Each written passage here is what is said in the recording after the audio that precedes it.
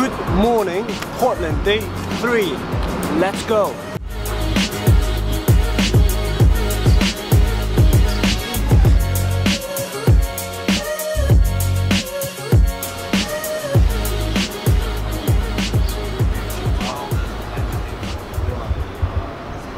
So after lunch, we are at the park blocks.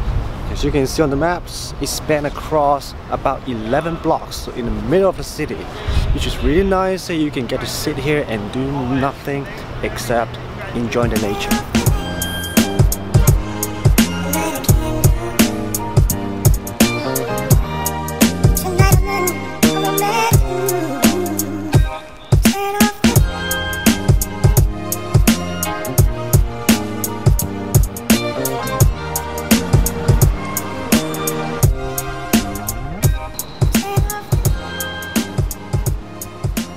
If you want to take a break from the city, this is the perfect place to go. It's very nice, very quiet.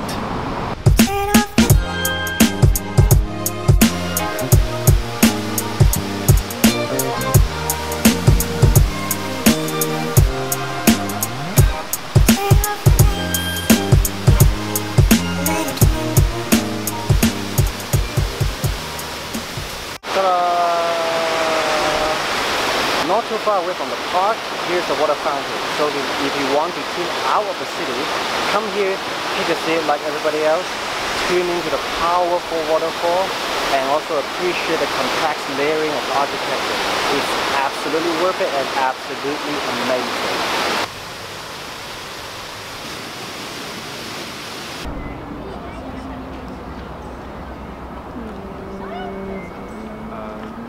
So here we are at the Rose Garden. This place is over 100 years old and it has about 10,000 rose bushes and over 600 varieties.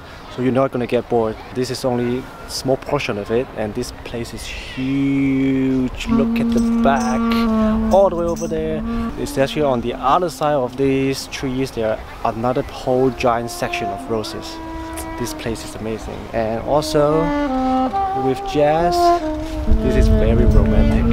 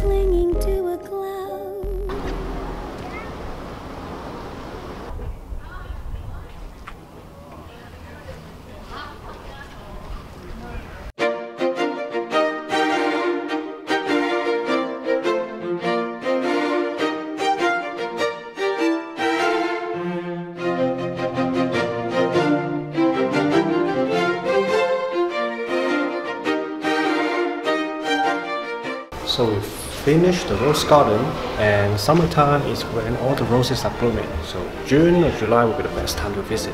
Here we are at the Pittock Mansion. It was built over 100 years ago for an entrepreneur, Henry Pittock. And since it's a mansion, everything that you see is very decorative, Victorian, but of course it's a mansion, so you almost need that excessive amount of decoration, the ornament, to carry out the soul of that mansion, isn't it?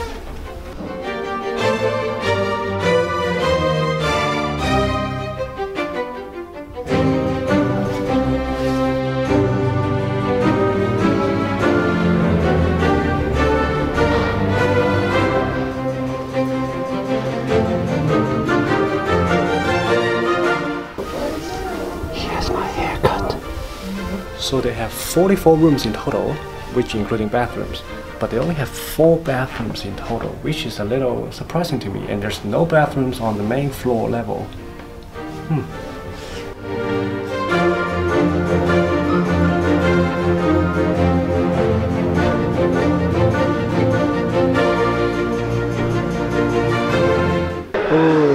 ceiling.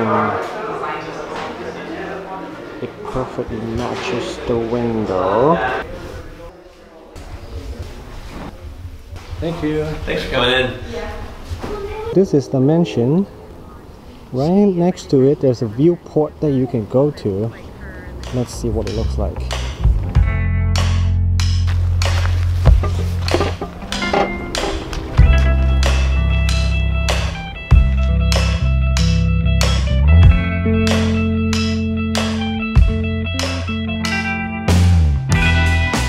So here are my two conclusions. Number one, if you want a mansion, you have to be an entrepreneur. Number two, come for the mansion. If not, come for the viewport.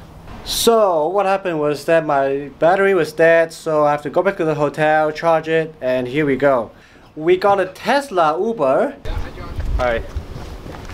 That he was basically better than a salesman. Welcome to Tesla. Guess how much that would cost in electricity on the Tesla supercharger station. The cameras up here can read the painted lane, and also sonar can pick up concrete, radar can pick up.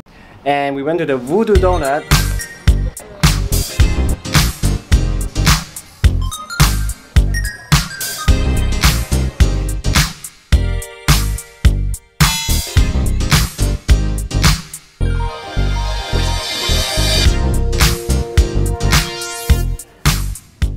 Josh has an excellent comment on that.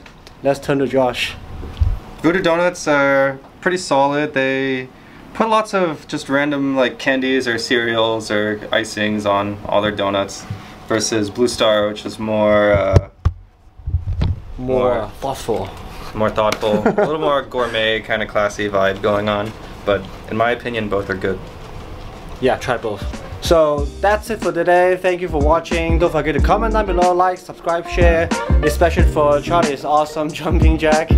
And stay tuned for day 4. See you later. Tschüss.